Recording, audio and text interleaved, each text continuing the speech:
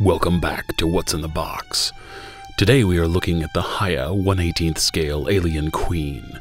Does she knock my favorite Alien Queen figure out of the top position? Stay tuned and we'll find out. This last year, Hiya has been knocking out 1/18th Alien figures like there's no tomorrow, and so far, the quality has been fairly good for the size. When I heard they were going to do a series of Alien Queens, one for each film she appeared in, I was excited to see how they were going to scale down and pull off such an intricate design, while maintaining the posability that these small figures are known for. Now let's get this figure open and out of the box.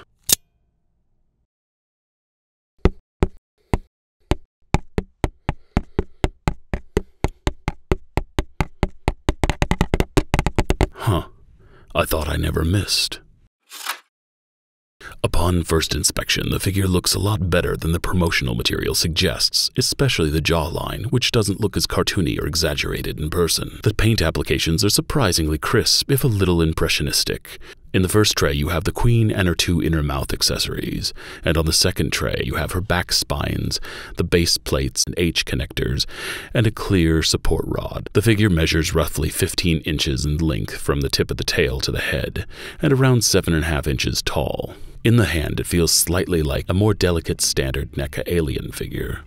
Assembly. Here's where things get a little sticky. The back spines do not want to plug into the holes without bending or breaking. I have not had a figure come this close to being damaged while assembling it in a long time. I finally got them all in by slowly twisting the body and the spines in counter directions until the ball joint eased into the hole.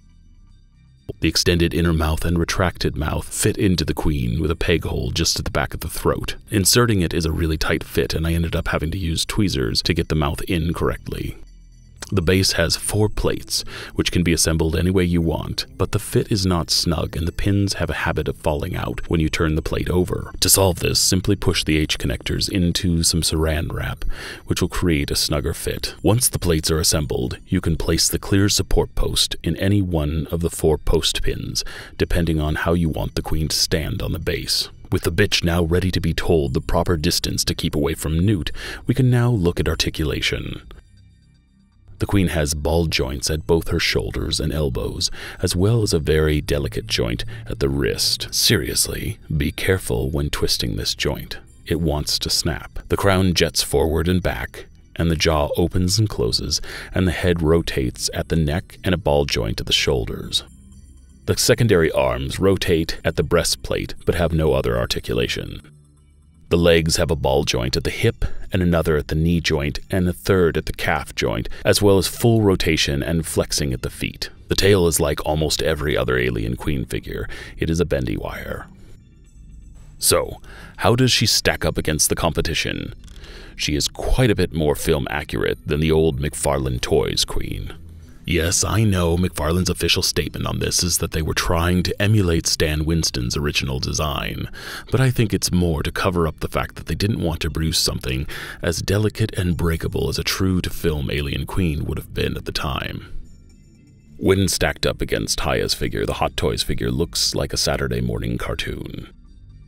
That being said, the Hot Toys figure does look to be more within the 1/18th scale than the Hiya offering, in that the Hiya figure feels slightly small next to the other alien warriors.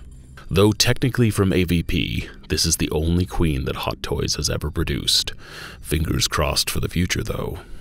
The Hiya and Revoltech figures seem to be in the exact same scale, but ironically, the Hiya figure beats Revoltech hands down in articulation, as well as film accuracy, leaving the Revoltech figure looking cheap and stubby by comparison. With Hiya figures being much less expensive on both the first and secondary market, this choice is a no-brainer. Hiya also stands up well against the Eagle Moss Queen, which has an awesome, dynamic pose, but is a statue and has no articulation, and the fine detail is far less pronounced than the Hiya figure. Another thing that must be said about the Eagle Moss statue is that it is extremely poorly packaged and very breakable. Just looking at it will cause parts to fly off into the unknown while you desperately search for superglue. The Queen is the same scale as the Broodlord Reborn T-Rex, and actually displays nicely next to this figure as a contrast between the two. Normally, I don't like the whole xenomorph takes on genetic traits, oh look, it's a platypus alien idea, but a Tyrannosaurus Rex alien queen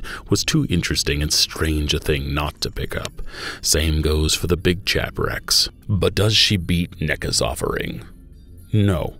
No, she doesn't. NECA's Queen still stands as the best Aliens Queen action figure that has yet been produced. That being said, I think Hiya has created a confident contender in the 1/18th scale, and has produced my second favorite posable Alien Queen to date. Though small, the Hiya Queen sports an incredible amount of detail, and would be an amazing addition for those building a 1/18th scale alien diorama, or just a fun figure to have on your desk. I hope you enjoyed this episode, and if you'd like to see content like this in the future, please hit like and subscribe, and remember, never stop collecting.